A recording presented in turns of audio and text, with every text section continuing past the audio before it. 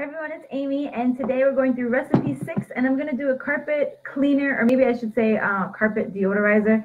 So we have carpet in our upstairs, and we also have 2 big dogs. So if you guys have dogs or kids, you know, like even when you vacuum, it doesn't necessarily make the carpet smell good. So a lot of times, like the pet dander makes it stink. So I'm going to show you how to make a super quick and easy carpet deodorizer with 2 ingredients. So first we need 2 cups of baking soda. Let me grab my little box so you guys can see what I'm doing.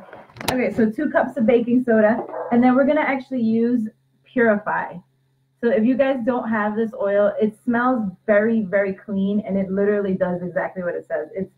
It's what you would think of like a cleaning product would smell like, and it has lemon, Siberian fir, citronella, lime, tea tree, and cilantro. So for any of the products, the all-purpose spray, all the things that we've been making, if you want to have that like really clean, fresh scent that we associate with cleaning products, this is the one you want to use.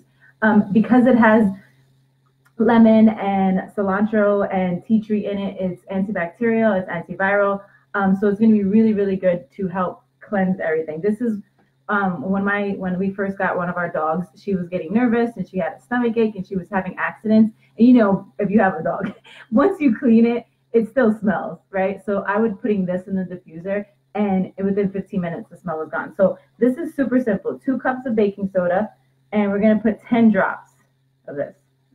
2, 3, 4, 5, 6, 7, 8, 9, 10. And if you want to use less, you would just, like, let's say you only use 1 cup, you would just use 5 drops. Or if you want to make a big old batch because you have carpet everywhere, you would just use 3 cups, use 15 drops. So for every cup, it's 5 drops. And we're just going to mix that together. And you could smell it, like it smells pretty strong. So if I wanted to put more, I would, but I think this is good. So I'm mixing it in the bowl because I'm messy, and I feel like if I did it in like a cup, it would spill everywhere. And because of that, I'm also going to pour it into a measuring cup. Eventually, it's going to be in a mason jar. You can put it however you want, but like I said, I need to stand to do this. I don't know, I just can't do things like this without spilling. So you could pour it directly into the mason jar. I don't trust myself to do that. As you can see, I'm spilling it everywhere as it is. So you can skip this step if you have a little bit more talent than I do in pouring things. All right, then this is going to be a lot easier. Okay. You want to seal this, and I'm going to show you exactly. See, it's spilling everywhere.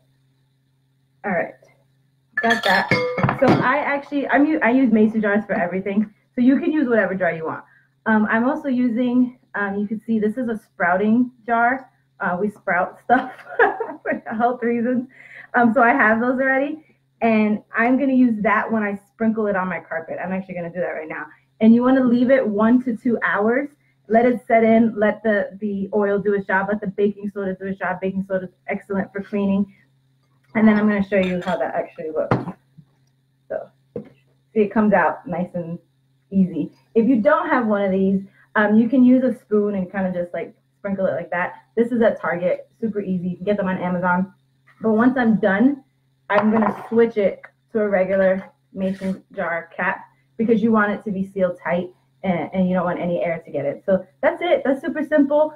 This costs like $2. Like the big bag of baking soda, I got like a huge one. It was like $2.30 something at Target. So you can imagine how long this is going to last me. It's super cheap. You only use 10 drops, and you can use whatever you like. I just like the way the Purify really gets the dog smell out of the carpet.